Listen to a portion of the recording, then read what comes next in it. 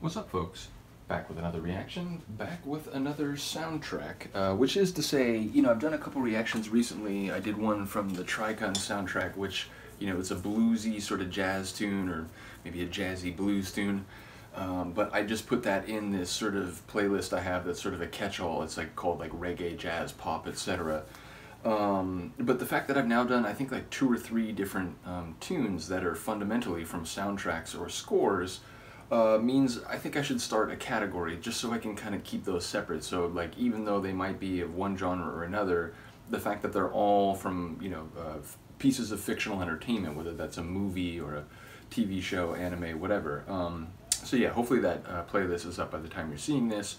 But I'm going to listen to a piece of music, excuse me, from The Mentalist, which is a show it ran in the US. I think it was from 2008 to 2015. I watched it very intensely the first few years. By season 5 or 6, I was finishing grad school and I was just, intensely busy in a number of different respects, and so I just sort of fell off of watching it the last couple seasons. I think it ran 7 seasons. I do want to go back and finish 6 and 7. I think I saw it through the end of 5, and then I just kind of didn't have enough time to keep watching it regularly. But yeah, basically, it's a show as quickly as possible about a character named Patrick Jane, who used to be a psychic. He was basically a cold reader, had very good observational skills, and used to wow people and mesmerize them in the way he could just quickly figure out things about them. But he would present it as, I'm reading your mind. He was essentially like a con man, but a very perceptive and effective con man in terms of convincing people that he really had some sort of telepathic connection to their minds. But at some point he's on a television show. I think he's on a talk show, and someone calls in and calls himself Red John and speaks to him in a very dismissive and threatening way, and Patrick James sort of tries to make light of it and kind of make fun of him and so on. And then he eventually goes home, and his wife and his daughter were murdered by this person who turns out to be a serial killer, and he leaves his calling card as he leaves this smiley face in his victim's blood. So his life is shattered, and he stops doing the psychic bit, and he basically just wants to burn everything in his life, and he devotes himself to finding and killing Red John.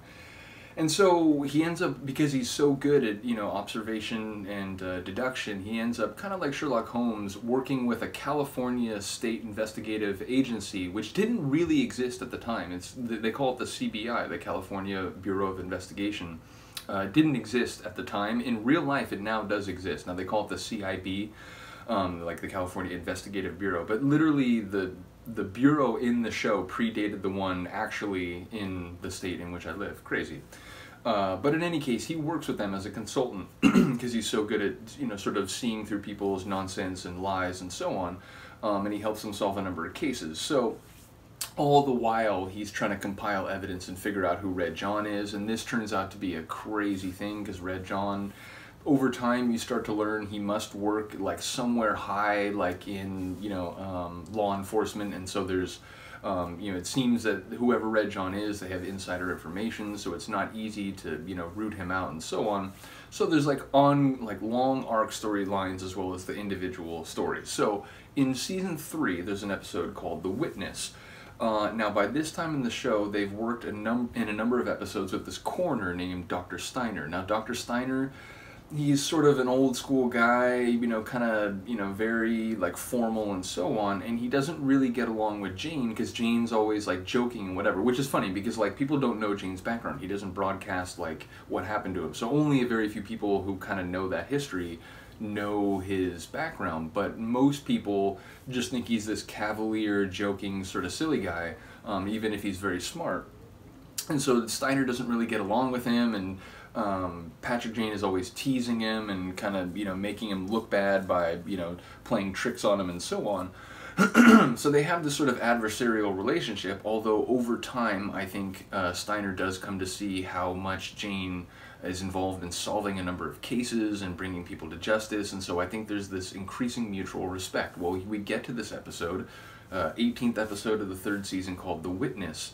And you find out, or Jane deduces, that Steiner has terminal cancer. And, you know, Steiner is like, oh, like, why do you say that? And he's like, well, the pallor of your skin and the way you were talking about, you know, putting things in certain bank accounts, you're putting things in order and so on. Just, you know, it seemed an obvious conclusion. And he's like, you know, you're right, I am. And so then, like, later in the episode, he invites Jane over. And by this point, it seems like they've buried the hatchet. And so he invites Jane over, and Jane goes.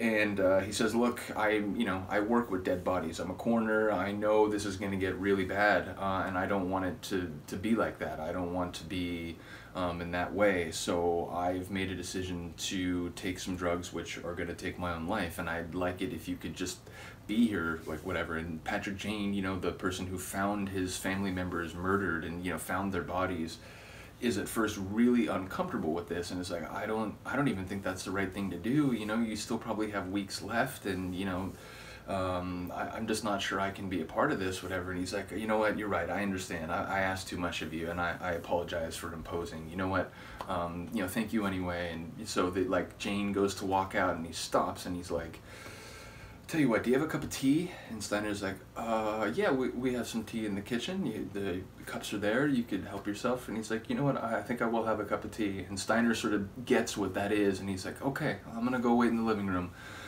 And so Jane makes himself a cup of tea, and he goes into the living room, and by then the drugs are taking effect, and Steiner's kind of like sunk into his chair. And so Jane pulls out this coin, and he does some of his old, like, Carney tricks, where he's, again, he was like a mind reader, but he, you know, he can, he worked in entertainment and trickery, so he has lots of little tricks, not just, you know, his cold reading. So he does this trick where he keeps making this coin reappear and disappear. You know, he's like holding it, like palming it, and so on, but it's really convincing, and Steiner gets sort of mesmerized by it. And he's like, just keep focusing on the coin. It's here, and it's gone. And it's here, and it's gone. And he waits with him. And right as he's, like, really on the edge of losing consciousness, Steiner's like, Patrick, thank you. And it's just this crazy emotional scene. So this piece that we're going to listen to, I apologize for all the setup, but I really do feel like, you know, it helps to kind of have the gravity of where this piece originally came from. This is the piece that plays, and so, you know, structurally it starts very soft and somber, and then it sort of brings in these chords, like very cold and kind of like almost sad, or at least like reflective, and then it gets to this sort of more melodic, more like energetic. It's still sort of like slow and plodding, but it sort of goes up to this next level, and then the melody just finds this sublime place. And then it goes back to that kind of secondary level where there's some chords, but it's still like very minimal. And then it goes back to the very beginning, so it's sort of bookended. It's like part A, part B, the middle epic part B again, part A again.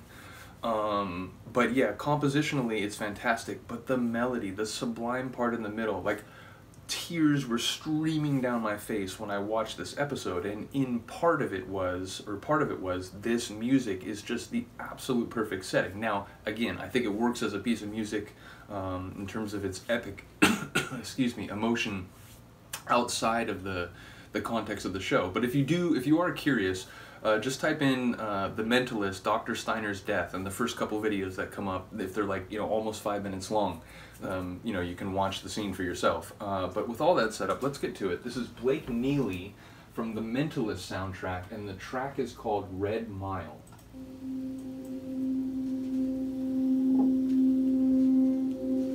I don't think I'm gonna get emotional during this, but no guarantees.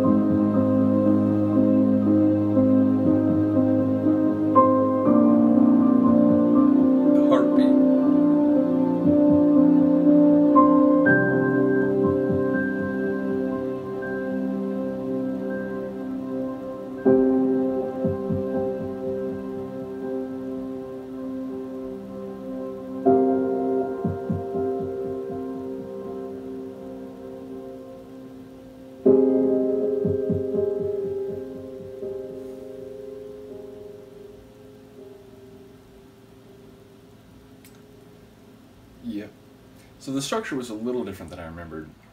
I thought that outro after that, real kind of swelling of the melody was a bit longer and more similar in length to the intro. So it's sort of like A, B, A, B, C, B, as far as I could tell. But yeah, bottom line, it's just remarkable. And again, I think you could set that to a lot of different scenes. It could be used in any scene where there's like a real tender, but also sort of like painful emotion at play. But again, it's impossible for me to divorce from the scene in which it originally appeared. So again, if you're curious, I would recommend checking it out. It's only about 5 minutes long, and it might be enough to make you want to like check out the series overall, even though again it's like 3 seasons in. Yeah, it's just remarkable. But yeah, I love that like brief, it's like a 30-second period where those chords of the piano kind of hit that next level and go to this like really sort of sublime place. So shout out to Blake Neely, a really well composed tune, and the music for the show overall is really good. But that one maybe stood out as much, if not more, than any other piece in the score over the like 5 seasons or so that I watched.